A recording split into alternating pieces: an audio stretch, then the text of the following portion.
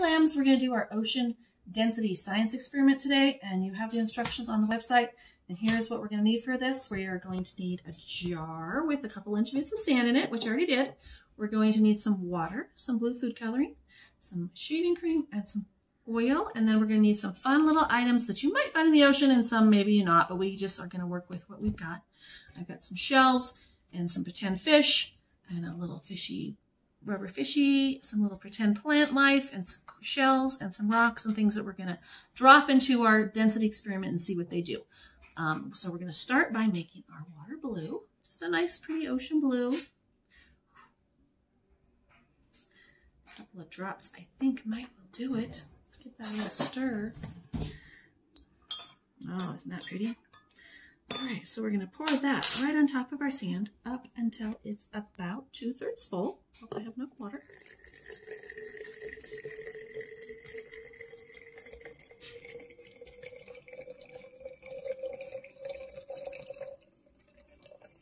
There we go. And then, oh, look, it's kind of bubbling down into the sand a little bit there, isn't it? And then we're going to put in about 1 inch of oil.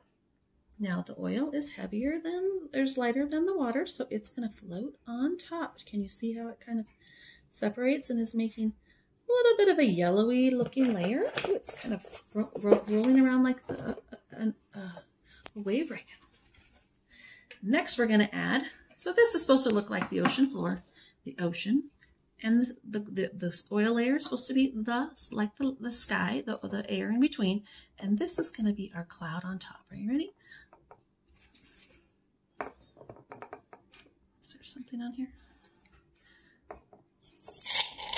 There we go. Ooh, okay. I can tell already I might have to give that a little push down so we can do the rest. All righty. Now, next thing we're going to do is see what happens when we try to drop some things in. So if we had a little ocean rock,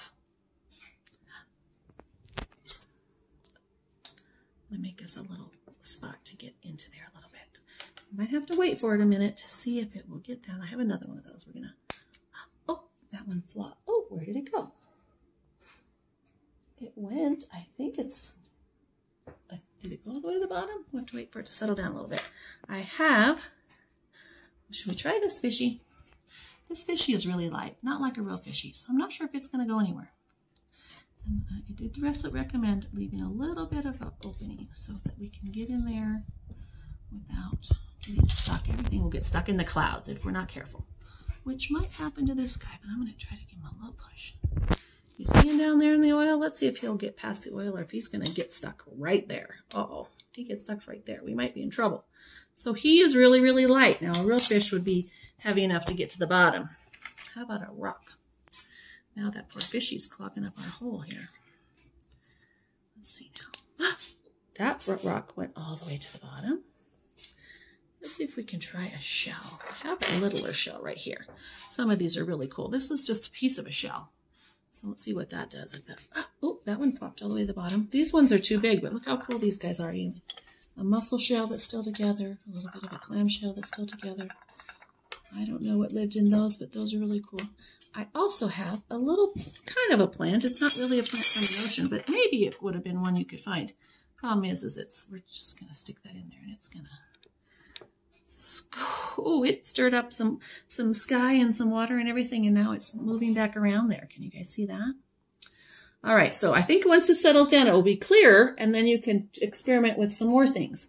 But you want to see which things can sink all the way to the bottom because they are going to be the heaviest, and which things are going to get stuck up here in the very light layer like our fishy, who shouldn't really be up in the air, but he is really, really light. So you try it and see what you can come up with, which things you really like, and what works really good for you. And then you can let me know how yours turned out and email me. Okay? We'll talk to you later. Bye-bye.